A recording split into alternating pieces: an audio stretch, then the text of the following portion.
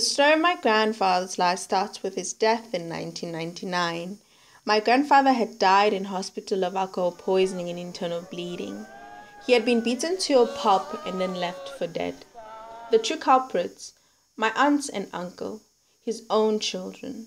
The question you might be asking yourself is why?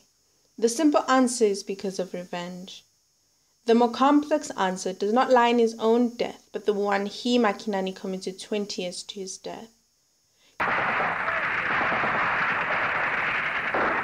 He was born in 1937. He was born into a violent and inhumane world of World War II.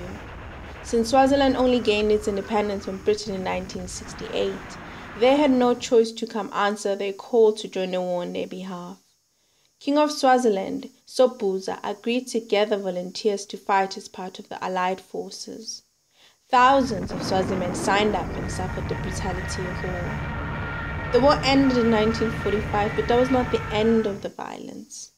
Shaped by a violent society, he too was violent. Having argued with another man in a shebeen, he attacked him with a pocket knife, killing him instantly. Awash with the realization of what he had done, he ran. He ran to South Africa. Apartheid, ripe since its creation in 1948, was at its most violent. The country was mourning the loss of 69 people who had died in the Sharpeville massacre on 21 March 1960. 15 years later, he left South Africa in the midst of his crisis a wealthy man. He returned to Swaziland in 1975 and bought himself a herd of cattle. He used the cattle to lobola my grandmother in 1978. My grandmother, Evelina Mavimbela, had escaped bullets in 1976 Soweto uprising.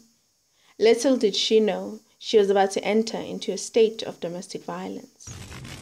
My grandfather self-medicated using alcohol. A mentally ill person, the alcohol induced his violence. He was a sick man. He needed help and he didn't know it. He created fear and hatred among his children. They knew the back of his hand, had felt the pain of being touched in violence. But his mind was his greatest enemy. Without psychiatric help, he suffered in silence, created a repressive regime until he suffered no more. Because they answered violence with violence. Years later, my whole family still carry the scars, some on their bodies, others in their hearts. But for now it seems that they know that violence is not an option.